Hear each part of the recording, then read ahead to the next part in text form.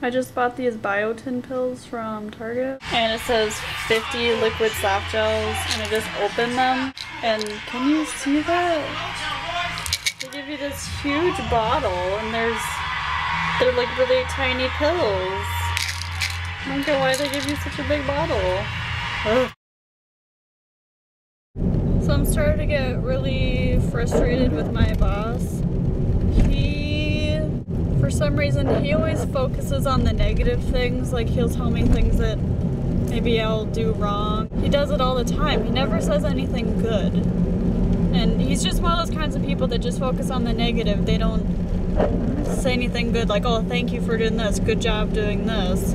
They just tell you the things you did wrong and what you need to do better or something like that. So that's the kind of person he is, and after a while, like today, it just makes me so frustrated. But then he goes around and he talks to his boss's boss and tells him all these great things about me and how he wants me to move back up to being an assistant again. I don't know, I just told Andrew, and he said that it's a good thing that he says all these good things about me to so-and-so, and he thinks I should talk to my boss and let him know that I get bothered by all these negative things that he says, but I should tell him in a way that, I don't know, I guess that in a way so that it doesn't sound like I'm telling him that he sucks at his job. I don't know. When you're in management, there's just a certain way you need to do things. People don't use turn signals down here. It's so frustrating. But I guess we're under another tropical storm watch or warning. I think it's just a watch. I guess from Hurricane Sandy, which makes me think of Greece, and I feel like watching that now. I don't think we're under any kind of warnings. I don't know, I haven't checked, but just right now, all day, it's just been raining and just been pretty windy.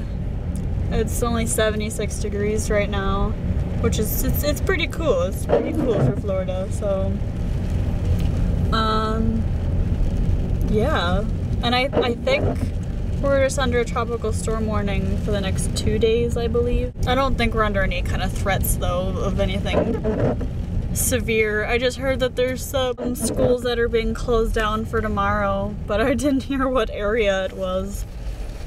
So it's somewhere down here. Yeah, so this is what outside looks like. And it's been looking like that all day long. You can see the trees, the palm trees. Yeah, it's just looked like that all day. Oh, I forgot this morning. I think there was a cockroach. I put a couple rid.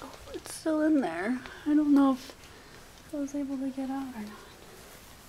I think it was a cockroach. It's so gross. Buddy, is it in there still? I'm afraid to move it. Oh no, it's not there. Where'd it go?